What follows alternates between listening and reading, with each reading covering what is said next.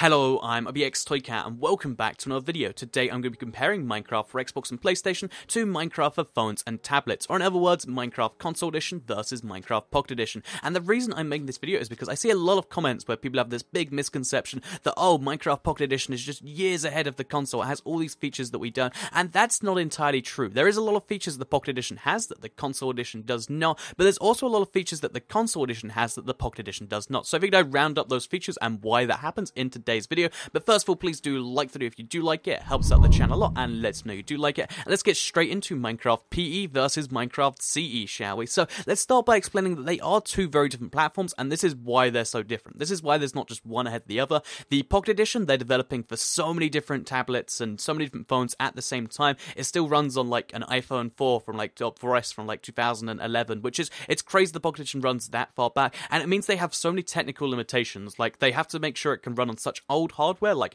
even worse than a 360 or a PS3, and that means they're very technically limited. However, because, you know, phones don't have, you know, like an overruling, like, you know, Microsoft or Sony, they just have the Apple certification thing to go through. All they have to do is, you know, they can do a lot of creative stuff, like they can make the server thing happen, they can make mods allowed, they can do all this stuff because it's on the user side, whereas, which means they have a lot of, you know, technical limitations, but not many creative limitations. Whereas the Console Edition is developed by an outsourced studio, 4J Studios, and they, you know, don't have so many technical limitations because it's only running on one piece of hardware at a time. So every 360 runs the same, so if you get it to run on one, you get it to run on them all.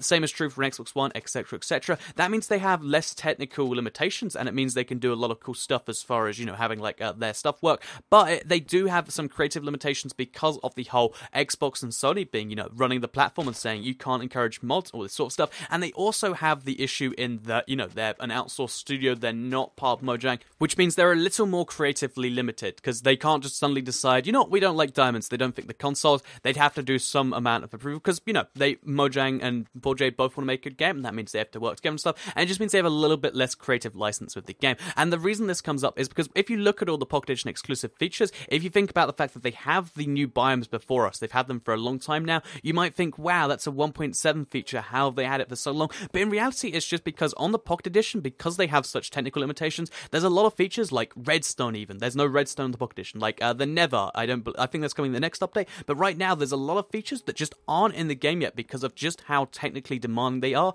and obviously without raising the specs, it makes doing stuff like that very difficult. Whereas if you think about, because they're going out of order from the PC version, that means they can just look at some of the easier features to run a Pocket Edition, like new biomes, and be like, yeah, we'll get that in there. So you'll notice whenever you look at all the Pocket Edition exclusive features, which just to name a few, beetroots for instance, beetroot soup, that whole thing, beetroots are a Pocket Edition exclusive that are never going anywhere else. It's not actually that demanding a technical feature, it's just a cool different thing. If you look at things like the fact that the Nether reactor core, that's actually pretty cool, but you know, new boats for instance, you might be like, whoa, that's crazy, they're boats, you can, you know, row left and right like that, and they have two paddles, you can put a mod in there, but that's not something that was actually crazy extra work. It's just something they're like, let's add something cool in there. And if you think about the stone cutter, that's something we just don't need on the console, and a lot of the Pocket Edition exclusive features are like that. They have a lot of cool things, and it makes the game unique in a lot of ways, but they don't have any exclusive features that are amazing, massive. Like, they don't just have guardians in there for us, because a lot of this stuff is tricky for them to get, and that is the big difference between the Console Edition and the Pocket Edition. The Console Edition is trying to follow from the PC and be a more stable version of the PC, and that's something you'll actually notice, and that's something when I ask them about, they're like, yeah, that's what we're going for.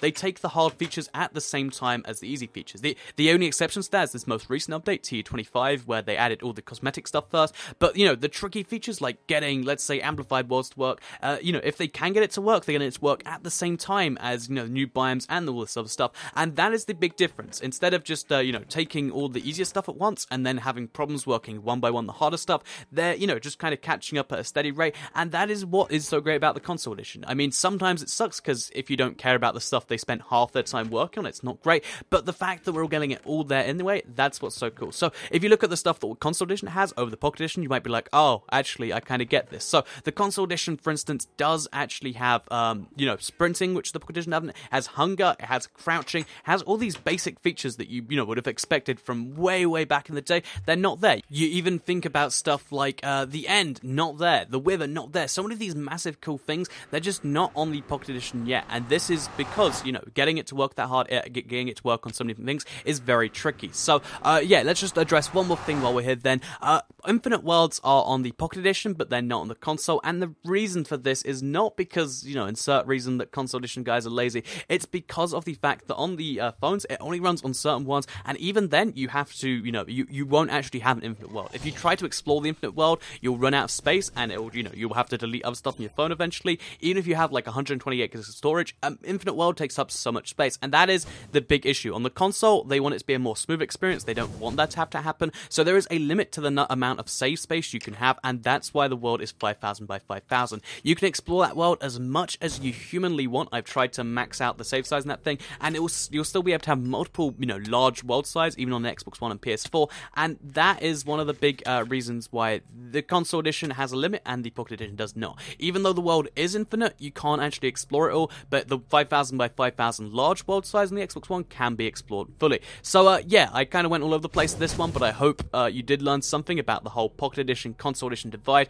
The console edition is trying to be like the PC, but running on a console really, and running a more stable version, whereas the Pocket Edition is trying to be this cool mobile version that you can build stuff with and get these cool features, but there's a lot of survival features that are going to be missing for a while, like even crouching's just gone, and yeah, that's the big divide to me. The Pocket Edition is for on-the-go play. It has a lot of cool advantages if you're playing in creative, but I think the console edition is a more comprehensive experience, and that is the big difference between the two. I hope the video did help you out if you're trying to decide between like a PS Vita and a phone or something. Maybe it helps you out. If you currently only have Minecraft on a phone, I would definitely recommend picking it up on a console. It's a chill experience. I mean, I know control support will be on both soon, but just being able to play with a controller, chill back, and have a bunch of all the way up to like halfway through 1.7 from the PC, it is very, very cool. And yeah, I hope that covered everything. Like the video if you did like it, share it if you really liked it, and subscribe if you're new around here. I make videos like this every single day on my channel, and if subscribed, you'll see them daily on your homepage. Thank you for watching, and goodbye.